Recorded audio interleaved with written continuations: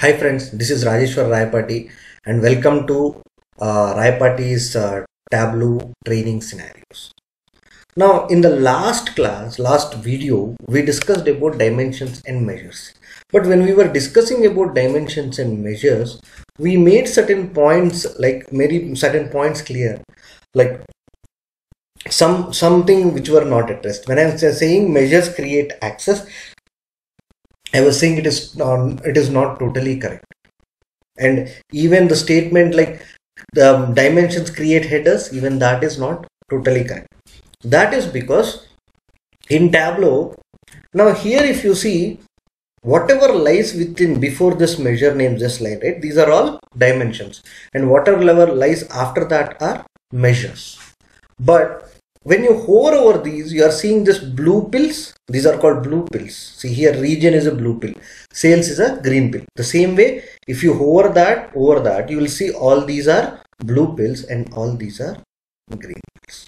Now what I want to do is I'll right click on this and I'll click on this convert to discrete. The moment I click on this, now sales is no longer a green pill, it is a blue pill. That is because what did we do? We converted the sales to discrete. So whenever we are talking about fields, actually there are two separate ideologies which actually are intermingled, but you need to understand them very clearly. Dimensions and measures, discrete and continuous. Now based on a field, they are based on the properties of a field, it is divided as a dimension and measure. All the dates and string fields goes into dimensions, and all those measures that have IDs or some keys, they will go to the dimensions, and all the other numerics, they come into the measures. So that level you can clearly say this is dimension and this is measure. But coming to the part of discrete and continuous, now these have a clear distinction between dimension and measures, but that distinction is by their data type and the status of their data type. Like strings, date type, these are data types. And their status, they are stated as dimensions. But based on usage, again there is a difference. Now everything, every field in your Tableau or in your data pane can be a continuous field or a discrete field except for strings and boolean types. That point is also made here. This is made somewhere here. So what is this continuous and what is this discrete? Discrete means distinct values. Now when we are talking about dimensions, we made the same point. Now when I drag the region, I am getting discrete values, distinct values. Okay. Now but when I'm dragging profit, am I getting the distinct values? No, I am not. But here this is because if you see on this is a continuous field. It's asking convert to discrete. This is already a continuous field. Whenever a field is green in color, it is continuous field. Whenever it is a blue in color, it is discrete field. Now if you see the sales is in blue color, so it says it is discrete field. Now when I drag this sales to the view, now if you see sales is creating header, it is not creating an axis. It is creating a header. Now this profit is creating an axis. So that is the difference. That is the main difference. Let me duplicate sales. For more clarity, let me duplicate this and let me convert this to continuous and let me drag this here. Now if you see here, sales again is creating an axis, but here this discrete sum of sales, it is creating a header. So a slight correction of what we learned there and what we are learning here is discrete values create header, continuous values create axis. Okay, so you need to understand that difference between the discrete and continuous. Now dimension and measure are decided based on their data type or based on their status. Now Discrete and continuous are defined based on their usage. How do you want to use them in the future? Now, when I am talking about this, like let's click on as I told you, a string and boolean data types cannot be converted into continuous. If I right click on this, do you see convert to continuous option? No, right? That is not there. Now let me look, right click on order date. Where is this order date? Yeah, in this order it will be. On the order date, let me right click. Do you see convert to continuous option? Yes, that is present. Let me, row ID is not present. Let me come down here, our pin code, right? Where is this pin code? Let me search for it. Okay, this field is not present in this. Okay, but when I come to a measure, when I right click on this, you can see there is a convert to discrete option.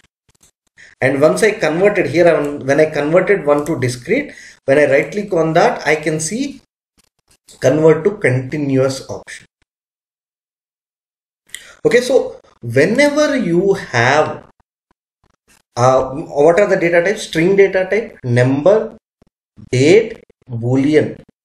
These are the main data types, right?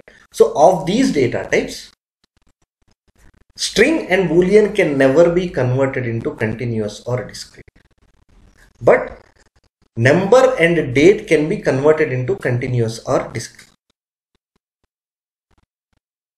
Okay, here I showed you how to convert a sales into discrete. Now whenever you have a discrete value, it will never create a axis, it will create a header. But is that giving a unique distinct values? Now the sum of sales is here. Let me drag category to the. Now again category is slicing the sales. Here you can see again individual header for every category. So that is because now when we are converting a field into discrete, its values are converted into discrete, but it doesn't have the abilities of a dimension. It is still a measure, but it is treated as, the values are treated as discrete values. A bit confusing, but you need to get this straight. Here the sum of sales, the sales that you have here, the sales, it is still a measure, it is still in the measure block only, but it is discrete. So whenever I drag sum of sales, it never creates axis, it will create a header. But at the same time, if I drag a sales which is a continuous field, it will create axis. Okay, now if I want to convert, if I don't want to like any of these dimensions to slice my sales, then what do I do is I will convert this sales into dimension. I'm converting this to dimension. When I click on this, now the sales that is present in measures is now transferred to the dimensions column. And when I drag this, you can see every distinct value that is present in the sales. It is no longer aggregated. Now it is creating a proper header. Now when I drag category here, it is not getting sliced. So this is how you need to understand the difference between dimension and a measure and continuous and discrete. Okay, dimensions slice measures, discrete values create headers, continuous values create axis. Okay, now if I want to convert a dimension into measure, I can do it. This, as I told you, you cannot convert a string field into continuous, but I can convert it into measures.